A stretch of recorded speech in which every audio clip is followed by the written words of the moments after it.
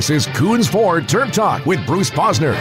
60 minutes of Maryland athletics and your phone calls at 410-481-1300. Now, here's Bruce Posner and TerpTalk. Hey, welcome everybody to Koons Ford TerpTalk. Just had a great show with Carl Science called, of course, In the Nest, where I am really high on the Ravens this Sunday against New Orleans. And my first segment of this show is going to be twofold. We're going to talk about a big event that's coming up on October 30th. And then I'm going to give you my observations of the basketball team after observing them yesterday. And I was at the media day, got a chance to watch some of the practice. And when you talk about being high on the team, I am sky high on this basketball team. I'll go into it in a few minutes. But first, I want to welcome in Charlie Levine. And his big event is on October the 30th. Team One Up. Team Up for One. Team Up for One. Of course, I'm always a part of it. I can't wait for it on October 30th. And Charlie, give everybody a background as to what you do. You've been on the show before, and what's happening on the 30th, and how they can get seats and the whole trip there. Okay, Team Up for One. We're in our fourth year. Quickly, our tagline's connecting children with challenges to the experience of team sports.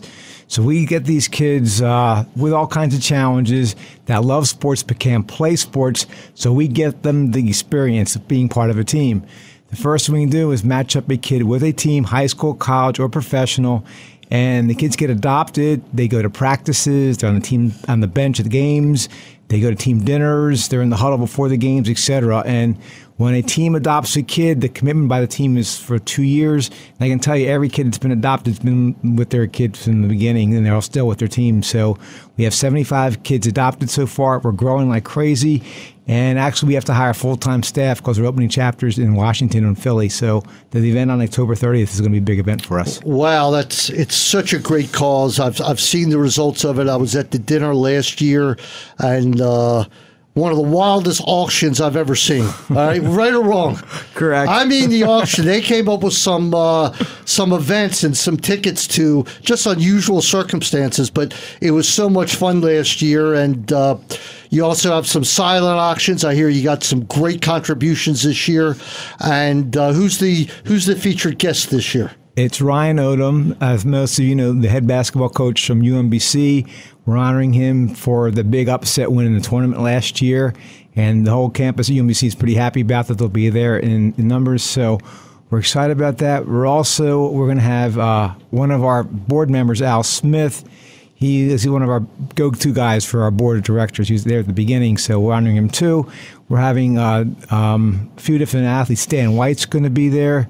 We're going to have, I think, Mark Greenberg from the lacrosse icon. He's coming to it as well. One of the greatest defensemen ever. Yeah, he'll be there. From Johns Hopkins. And Janine Tucker, the head coach of Hopkins Lacrosse, is coming. And our big draw is Matthew Judon's going to be there from the Ravens. Oh, that's great. That's great that you get a Raven. I mean, that's but besides that, the cause is so great. I implore everybody, if you're available to come, definitely show up. It's at Martin's, the Valley Mansion. The Valley Mansion, so you got more room than, We got plenty of room. You got plenty of room. The food is great. Who you got catering it this year? It's Martin's. They're doing it's a bull roast theme. The dress is casual. We're pretty excited about it. Well, everybody knows how great Martin's is and what a great job they do. And it's a special evening, and you get to see a lot of the kids and the teams that they were associated with. And Ryan Odom, certainly one of the top figures locally this year after his great win. But more than that, he's put UMBC on the map. And already, I think they have a national broadcast when they play Marquette early in the season. And Ryan's been incredible, especially at that new arena at UMBC. Have you been there yet? Yes, I have. It is awesome. My buddy Todd Carton has courtside seats, and I go there to cover the game, but more to enjoy the game. And parking is easy. Access and egress is perfect, and it's a great night over UMBC. Yeah, I saw that the new facility. It is beautiful. The reason I was there was not only to meet with the athletic department about Ryan, the women's basketball team adopted one of our kids as well. That's great. And they have other teams, and we've never done this before, but Ryan and the basketball team, we're going to do an adoption ceremony of one of our kids right in front of everybody at the event. That's great.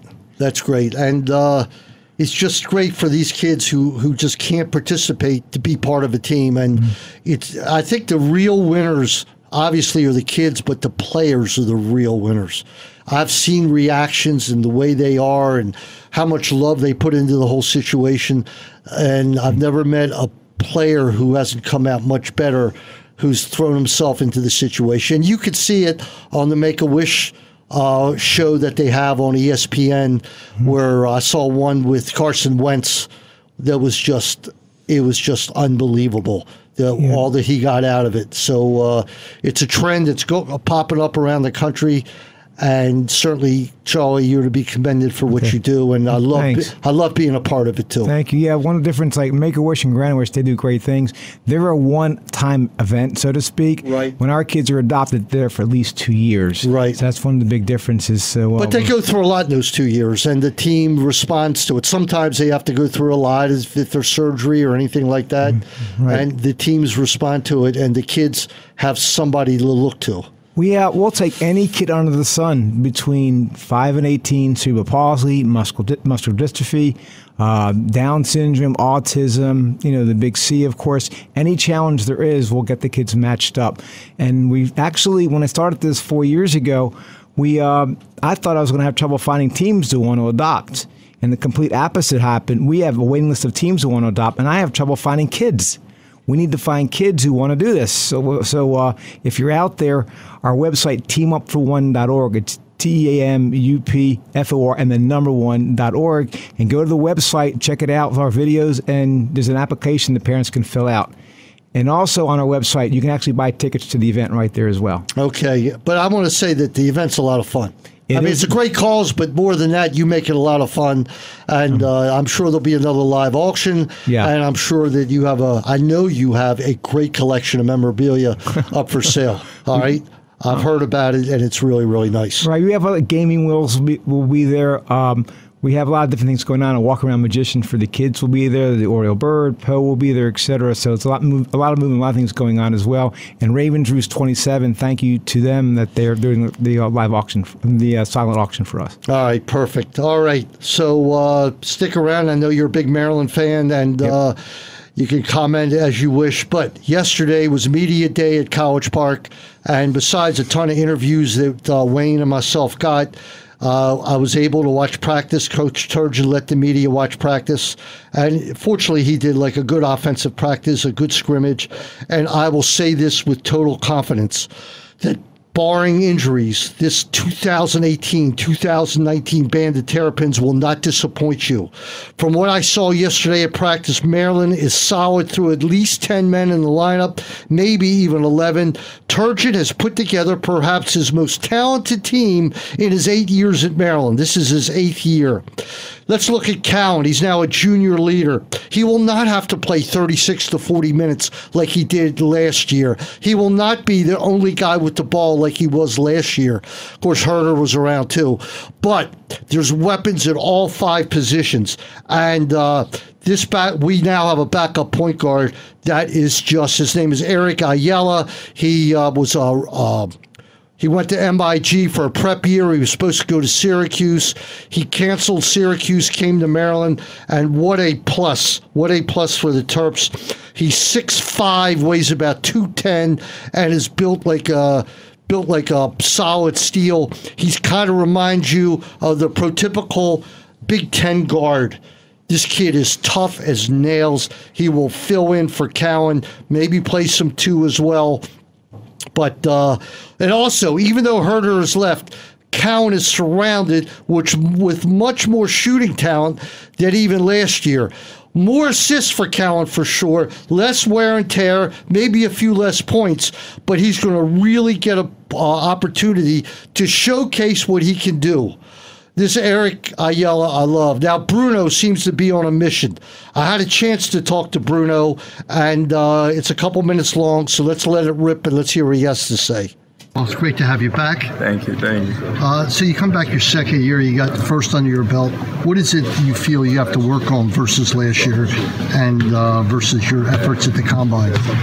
I think I've worked on a lot of things, a lot of different aspects of my game. I think matter of fact, I've worked on every aspect of my game. I try to get better and a little better on everything I do.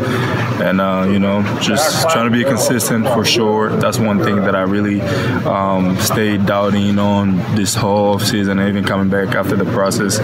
And, like my free throws, like I mentioned before, just try to make sure I knock down the free throws because it's one thing that I feel like I can master the free throws, and especially being a big man in this game today, you want to be able to, make free throws and stay in the late game situations.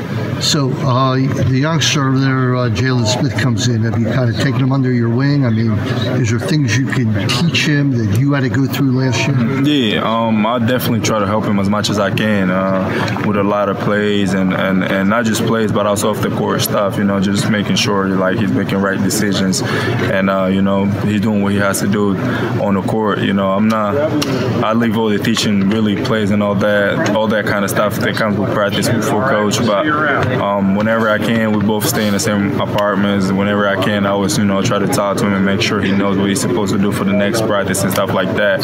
So that's really one thing that me and him have been working on a lot, and that's helping us build on our chemistry and bonding more as a teammate. The Big Ten, you go on the road on the Big Ten, it's a different game. I mean, you better bring your A game. Mm-hmm. What have you learned from last year? How much more ready you think you'll be for Purdue and some of the places you have to travel to? I've learned a lot. I've learned a lot. That's like I said before. I think I've grown a lot since last year. And, obviously last year as a freshman, you don't really know what to expect. And sometimes it takes you 2, 3, 4, 5 games and however many games it takes you to get accustomed to the things and the way things go. But I think after having a year under my belt, it's something that I know what to expect now, and I'm used to the things. So I think it will be a lot easier for me to just, be able to play the way I'm able to play. Well, of course, Terrapin Nation's ecstatic that you're back. Mm-hmm. What came into that decision to come back? Because you were certainly close. Mm-hmm. What made you want to come back to Maryland? It was really, my teammates, the team, the fans, and Maryland as a whole. Maryland means a lot to me, and that's one thing that I always keep in my heart. And I would never feel bad to come back to Maryland. This place means a lot to me. This place has given me opportunities that I think other places would have never given to me.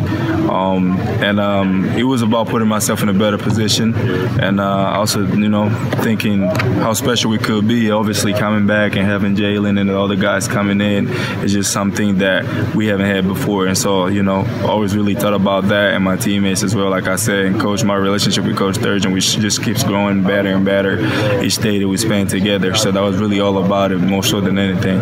Well, I, for one, think you made a great decision, and I think you're going to have a great year. Welcome back. Thank you. Appreciate it. Bruno Fernando, man, what a pleasure talking to that kid. Nice kid. Yeah, really a good kid. And, he might have, had he stayed, I heard some rumors that he might have been a late first or a second-round pick, but we don't know. But if he can help Maryland get to a Final 8 or a Final 4, the sky's the limit for him. Because this guy, he will be showcased time and time again, especially with Maryland's schedule. Now, Jalen Smith. Now, it's a funny thing about my audience.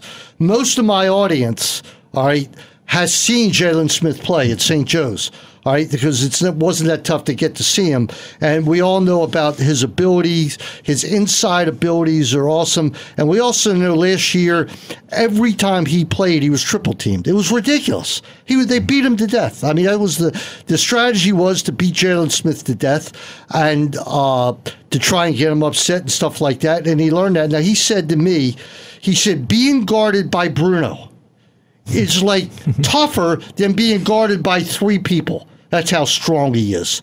And he was just raving about Bruno, and Sticks is ecstatic about being with his running mate, Daryl Morsell. And now comes my happiest moment of what I saw yesterday, because he's a Baltimore kid, and they're repping Baltimore.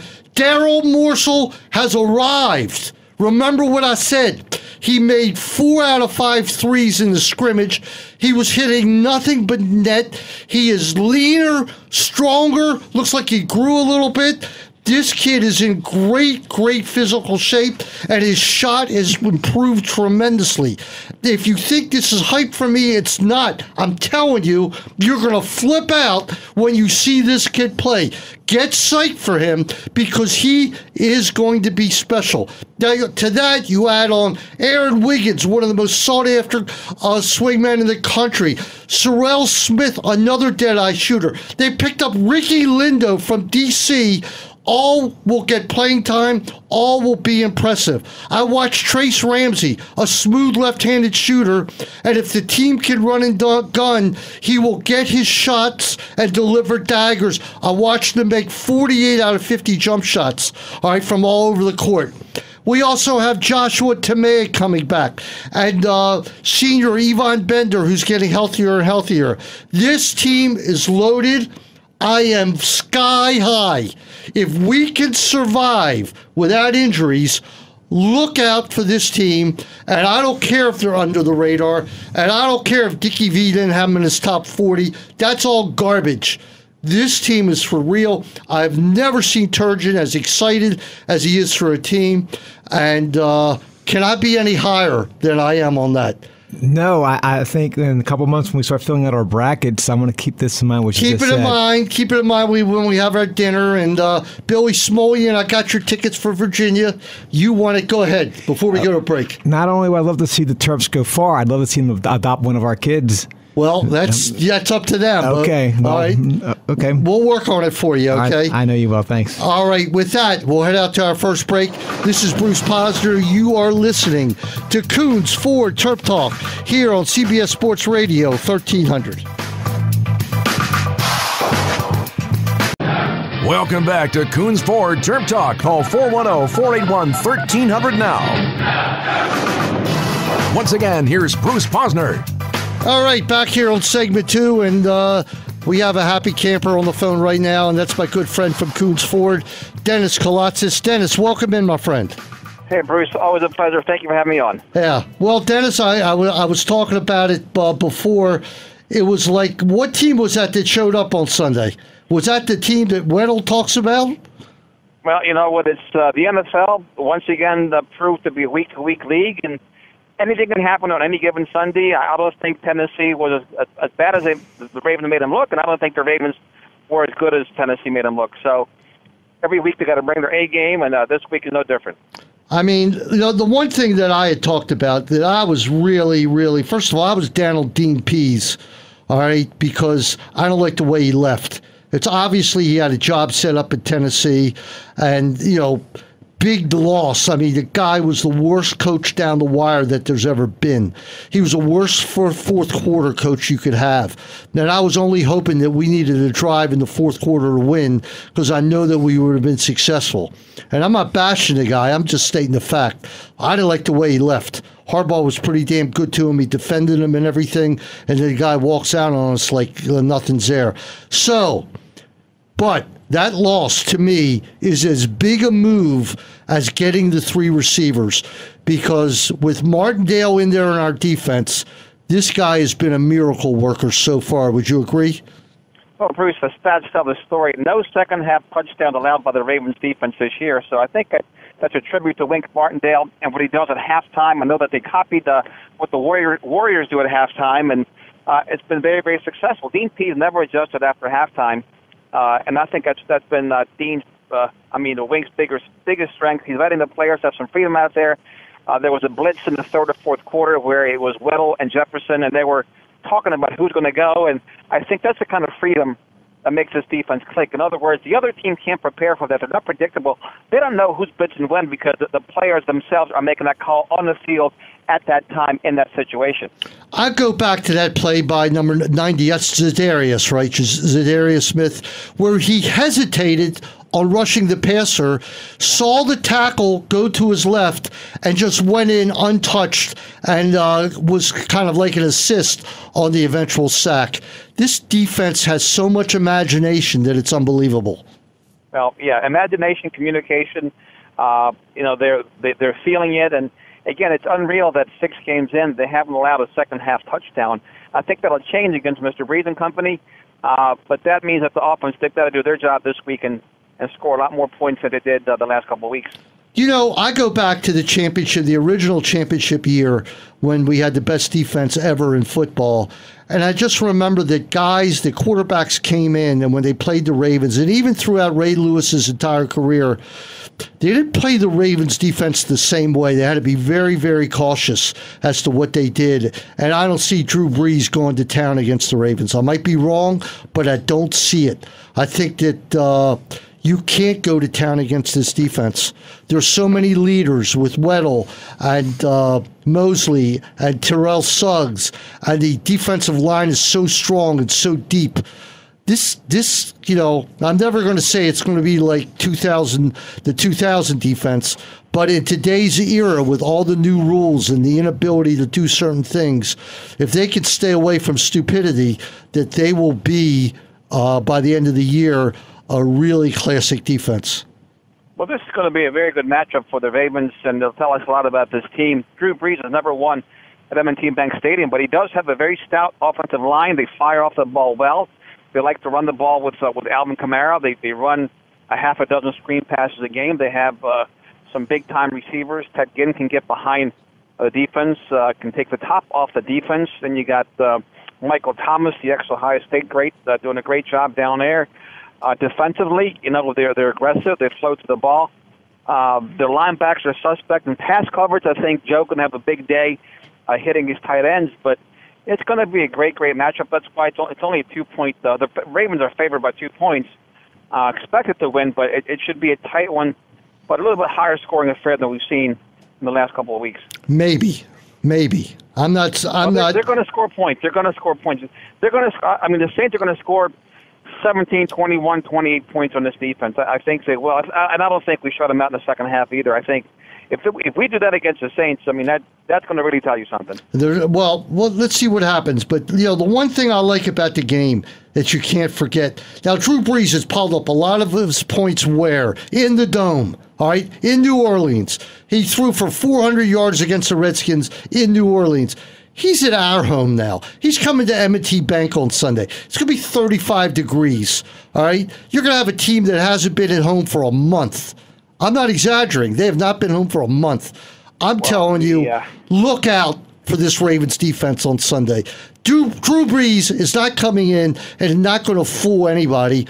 Martindale will have the defense ready for them. Yeah, he'll score points. I agree with you there. But is he going to run over the Ravens? Not a shot in the world.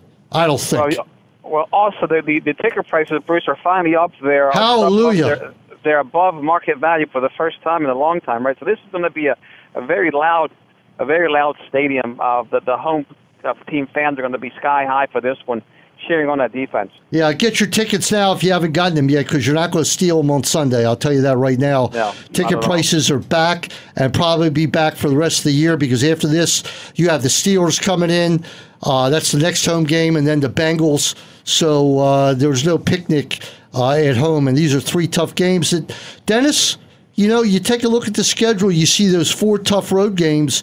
They're not going to win all 4 of those games with Atlanta and Carolina and San Diego, or the Chargers, LA Chargers, and Kansas City. So you're going to have to take care of business at home to wind up with a good enough record to win the division. And those games, because of the 2 losses inside the division, those 2 games against Pittsburgh and Cincinnati, I hate to say it, but they're just like games they have to win. They're huge games, but we get the Browns, Bengals, and Steelers at home. We should be able to beat all 3 teams at home. We owe the Bengals a payback. Steelers, look, they're not the same team. Their defense is very porous. Le'Veon Bell looks like he's not going to come back at least until Week 10, so we avoid him twice this year. The Browns are going to Brown in Baltimore. We owe them a spanking as well. And look, after having 4 of their first 6 games in a row, Bruce, you got to be happy with a 4-2 record. I mean, no matter how you slice the pie, never mind a Cleveland stinker, right? They laid an egg against Cleveland, but you know what? If somebody told us, look, they'll be 4-2 after the first 6 games, you'd have to be pretty happy with that outcome. Or if we go into Pittsburgh, Cleveland, and Tennessee and be 2-1, who wouldn't take 2 wins out of 3 on the road in the NFL? Nobody. You have to be happy with it. Yeah, you have to. They've done a great job so far. And look, hats off to the coaching staff. You got to give Wink and even Marty. You got to give those guys and Harbaugh, a big shout out 6 games into the season. Well, I just love how Morningway and Joe got Crabtree right into the offense right away. Crabtree had a big game, held on to every ball, had a great touchdown catch, and certainly you're going to need Crabtree going forward for sure. And what else can you say? This kid Snead's got a little axe to grind this week, too, against New Orleans. He is more than anxious, and I understand they're going to make him offensive captain this week. Well, they should. He's done a great job. Joe loves to throw to him. He's done a magnificent job on the slot. Great hands, great after the catch. I mean, he's been a real gem for the Ravens this year, as have the other 2 wide receivers. And it was great to see Lamar Jackson pop a big run that led to a touchdown. And it was just that game Sunday was special. It really wasn't a game. It was an absolute massacre. Well, the sack fest was just unbelievable. I mean, that was a long fourth quarter, I'm sure, for the Titans fans to have to sit there through that dismal performance. I mean, they just absolutely destroyed them. 11 sacks is unheard of. Well, you'll be glad to hear it's supposed to be sunny but cold on Sunday. And on Saturday, liquid sunshine, my friend. There you go. Love that. Love that inclement weather. Brings everybody inside. Like they just stay at the auction. Everybody outside, inside. Let's go. That's the way it goes. So, Dennis, what's going on at Koons Ford? I mean, I know the inventory is climbing, and you've got all kinds of deals. And we still have some 0% because I know interest rates have been rising. Yeah, still 0% on most models, which is amazing. It's not going to last. It can't last. No, but we have a ton of 2018s left. Tremendous value as 2019s are coming in. We've got them priced to sell, and given top dollar for trades as we're still building a tremendous used car inventory that we can't get enough of. We give top dollar for trade-ins, and not now. Just a great time to come in, whether you're going to 19 or 2018. You can't go wrong. Yeah, and I do know I've heard from some people who bought there that your trade numbers are astronomical right now. Probably as high as they've ever been versus book, aren't they? Well, yeah, nobody gives more for the trade than we do. I mean, we give people the right money and then some rather than spending more money at the auction. We'll give them the auction fees. We'll give them the difference right there at the front doorstep. It makes sense to me. And, of course, tomorrow you'll be on down the dial a little bit on your show from Sunday Sports Voice from 3 to 5 o'clock, and I'll be on, as usual, at about 4:30. So I look forward to talking to you then. Likewise, my friend. Always fun having you on. All right, Dennis, thanks a lot for checking in, and thanks for all your sponsorship and help. Thank you, Bruce. Go Ravens, go Terps. All right, before we head out to the break, we're going to bring in Shawty. Talk a little bit about the event that's going to occur on October 13th. You were telling me about some of the events with the national anthem and all that. Kind of exciting. Yeah, we're more focused on the kids themselves for this one. A couple of months ago, a kid named Nick Nauman sang the national anthem at the Oriole game. Nick has cerebral palsy, and when he did it, it was pretty gutsy. And everyone gave him a big standing ovation. It was well-deserved. And I contacted the Orioles, and they got a hold of them, and he's going to be singing the national anthem at this event. That's how we're starting with it. And I mentioned before that UMBC men's basketball, they're going to be adopting one of our kids right there on the spot. And a lot of our kids are going to be doing a photo op with the Poe and the Oriole bird and so on. And everybody will be able to see this close at hand. So it's going to be a fun event, a lot going on all at one time, so we're excited about it. And don't eat before you come because Martin West will pour the food out at you. Their pit beef is fantastic, and their bull roasts are always great. I'm sure they'll pop in some oysters or whatever, and it'll be a great night. All right, with that, we'll head out to our second break. This is Bruce Posner. You're listening to Koons Ford TerpTalk here on CBS Sports Radio 1300. Back in a few minutes with Wayne Viener. We'll talk about Maryland, Iowa coming up, and the fact that the Terps are only 2 games away from being bowl eligible. This is Koons Ford TerpTalk. Call 410-481-1300 now. Once again, here's Bruce Posner. Well, this has certainly been an upbeat show for the University of Maryland today. We talked to how high I was on the basketball team yesterday. And, of course, last night, soccer finally pulled the upset that might get them into the tournament if they could win some games in the Big Ten, defeating number 7 Denver 1-0 on a goal by Paul Lynn. And we bring in right now to talk about the big game against Iowa right now my good buddy Wayne Viener. Wayne, I don't know if you heard my upbeat broadcast on basketball, but I got in one of those moods where I'm getting carried away. Well, I think somebody could get carried away after seeing practice yesterday. The team certainly passes the airport test. If you see the Maryland basketball team walk through an airport, they have the size and the look.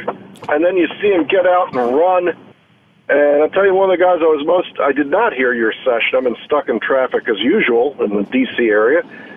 The kid, Ricky Lindo, I thought was a complete surprise to me. He's a 6'7", small forward, power forward who can get up and down the court, and he had some high-flying plays and some dunks yesterday.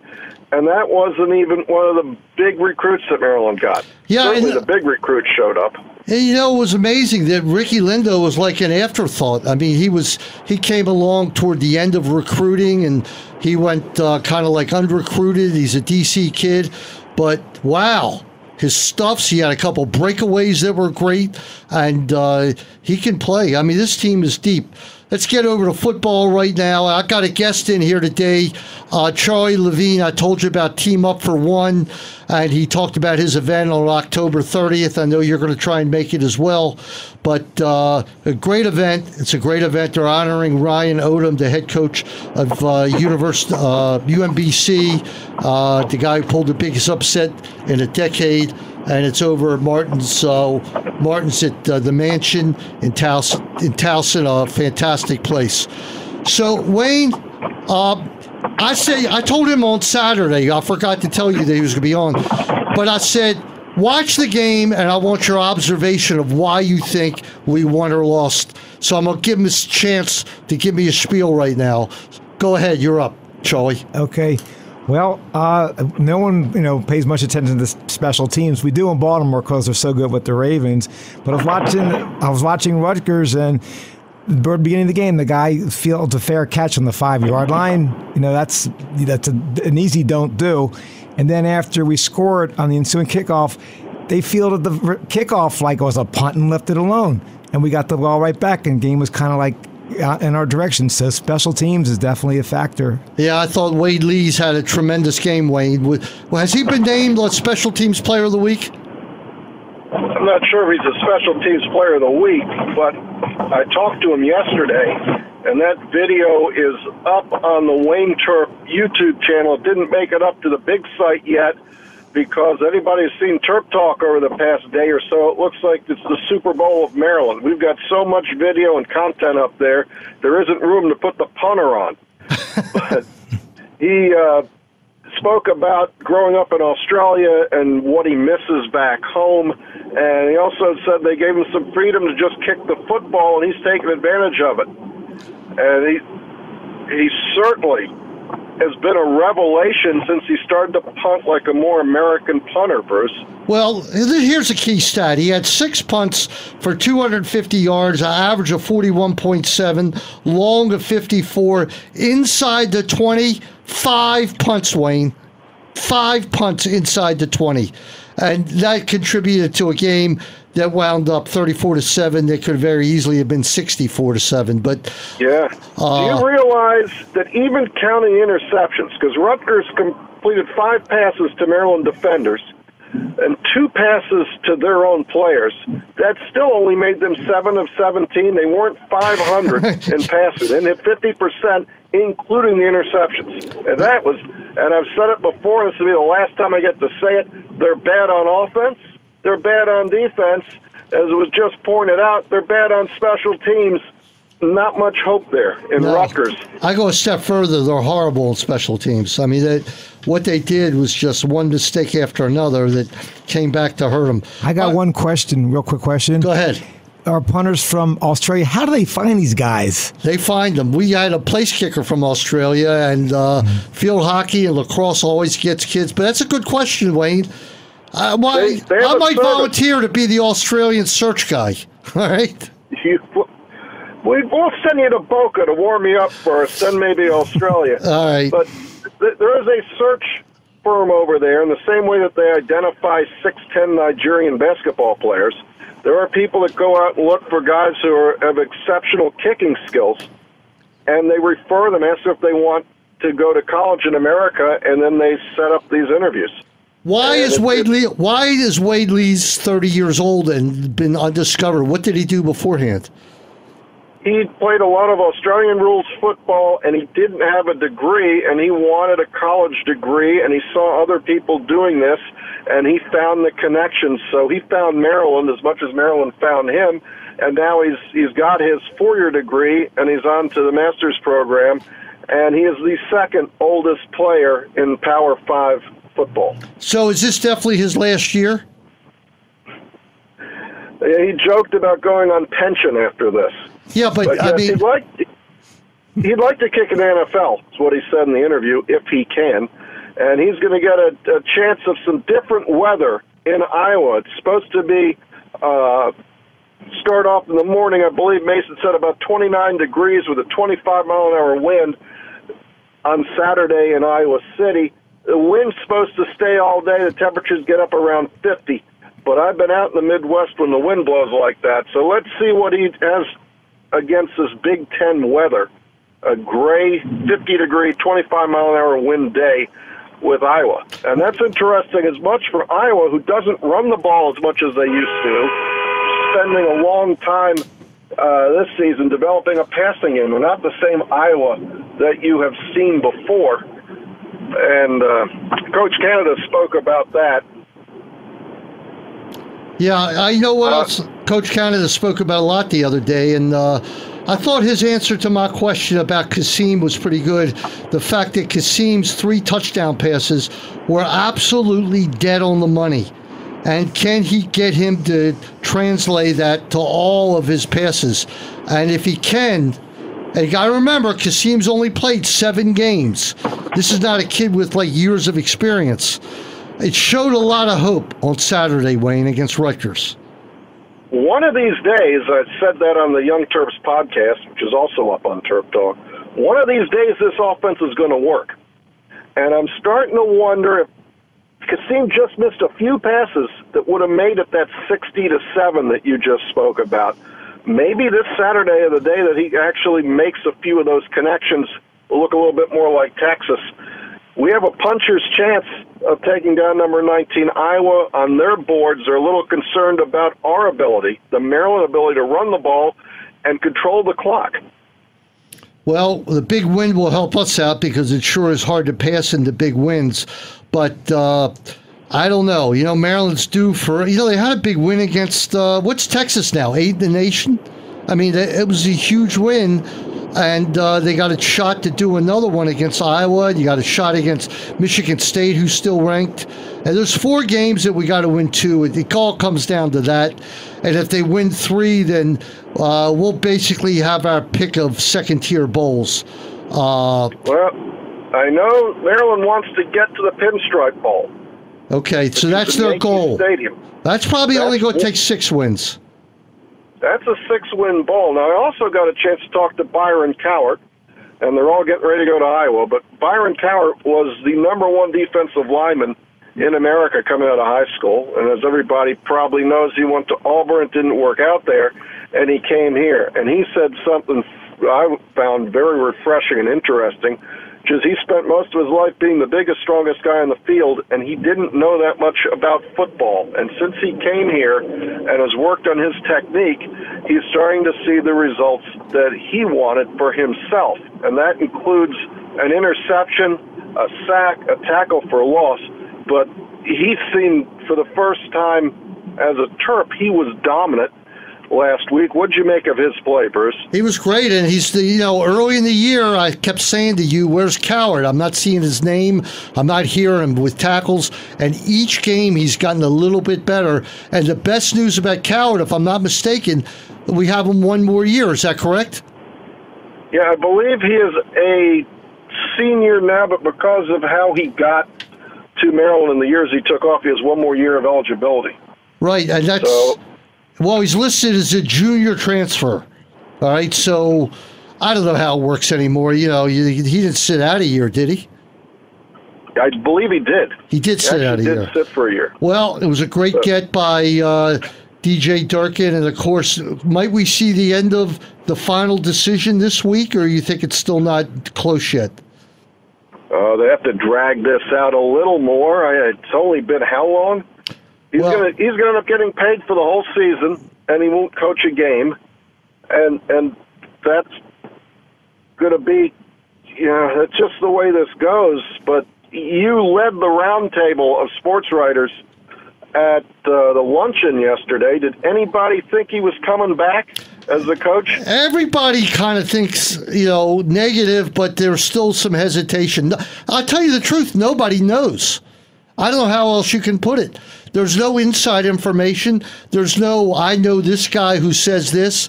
Even on Terrapin Times, you never hear a word yes or no. You just don't. It's that simple. So let's look at Iowa real quick. Wayne, tell me about this quarterback Stanley, who only threw for 6 touchdowns the other day. Well, he's found some targets. He's got a 6'5" tight end, and he's got 2 of them. One of them has an injured hand. Between the 2 of them, I believe they have 9 touchdowns. And it keeps being brought up that Maryland historically doesn't cover tight ends very well. Well, if we want to win this game, you have to start covering the tight end. They split the tailback job between 3 guys. Anybody who's watched Iowa over the past years, there was a kid named Wadley who was the tailback, and a good one for, I think he started for 3 years, and he's gone. Defense has been very good, much better than most that we face, but yet again, they're concerned about us. They don't get to play us very often, and they're looking at us with this gaudy per rush average as a team that can cause them trouble. This is not the traditional super tough Iowa teams we've seen before. They throw the ball a little bit, and look, they're going to have to face the same weather and the same wind. They're 5-1. They're ranked 19th, but they're not untouchable. No, they're not. And if it was at Maryland, I'm sure Iowa would still be favored, but it'd probably be 3 or 4 points. As it is, they're a 10-point favorite. And that line's been dropping, which is very unusual. Is someone hurt or someone questionable for Iowa? Because the spread started at 12, and now it's down to 10. Yep, and I think more people are starting. When you look at Ty Johnson and you look at McFarland, these are legit weapons. I know we're getting close on the clock here. I had some fun on Sunday. I watched what I'm now calling the Carolina Terrapins take on the Redskins, and of all the players, Torrey Smith, who had done nothing all year, had a pretty good game.